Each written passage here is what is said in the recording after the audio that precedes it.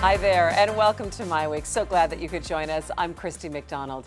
We have a lot to get to on the show, so coming up for you, the Iraqi nationals detained during an immigration sweep will remain in this country a little while longer. We'll talk about the latest ruling and hear from one of the detainees.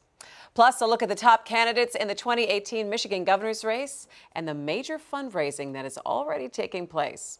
Also coming up, Michigan may not have won the big Foxconn investment, but incentives might help for a secondary plant.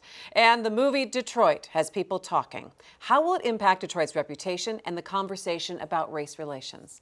Let's bring in our MiWeek contributors. Nolan Finley of the Detroit News, you know him, and Stephen Henderson of the Detroit Free Press. Guys, it's great to see you. We have a lot going on today. There's a lot percolating also in Washington with the healthcare debate coming up in the most bizarre.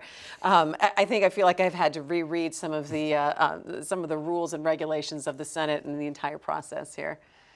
You guys are speechless, huh? Yeah. Whenever you want to get to it. They cannot get their act together over this stuff. I know, it's kind of interesting. All right, well, we're going to talk about a bunch of stuff tonight, but we are going to start with the latest on the impending deportation of hundreds of Iraqi immigrants in Metro Detroit and across the country. All have criminal records and were detained by U.S. Immigration and Customs Enforcement back in June. But this week, a federal judge in Detroit temporarily blocked the deportation, giving the Iraqis 90 days to find lawyers to help them possibly stay in this country. Many of the Iraqis are Christian and would face persecution in Iraq. Tonight, in a special One Detroit report, we hear from Yanni Daoud, who is being detained in Youngstown, Ohio, and a visit with his family in Warren. Take a look.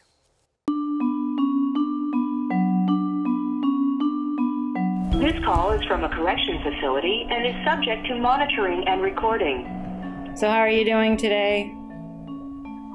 Yeah, it's up and down. Today I feel good. But, you know, it's a roller coaster. You know, it's an emotional roller coaster. Yeah. You know, we're basically on death row. You know, that's how we all feel. I feel like he's been kidnapped. You know, I just want him to come home. Did you hear anything else today? No, not really. Not really. Yeah. My husband was driving home from the gas station and was pulled over by ICE and arrested. They said his supervision was revoked. I can't wait till you come home. Yeah, me too. I can't wait. It's been long enough. 45 days. He's in Youngstown, Ohio, 4-hour drive. So we can't see him, you know, once every couple weeks. Not knowing is the worst part. The not knowing.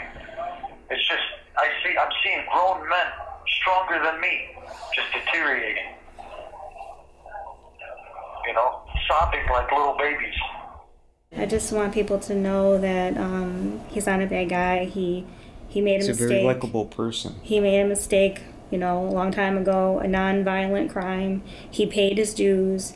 He did jail time for it. Everything was taken care of. He hasn't gotten in any trouble since. Was it a serious crime? It was drugs. It was marijuana.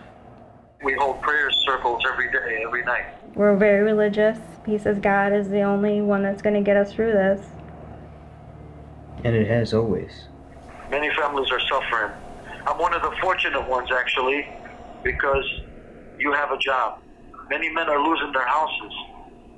You know, their families have to go on welfare. We were all Trump supporters. We all supported Trump. My father supported Trump.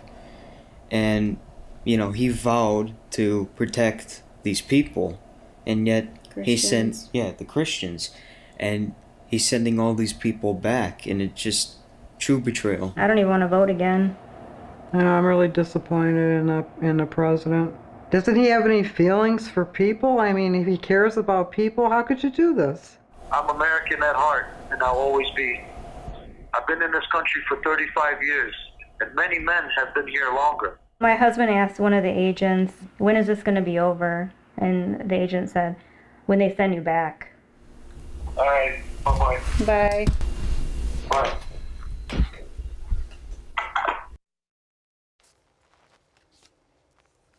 That's just one family story, and we will continue to follow the Dawood story. Check MiWeek.org for updates.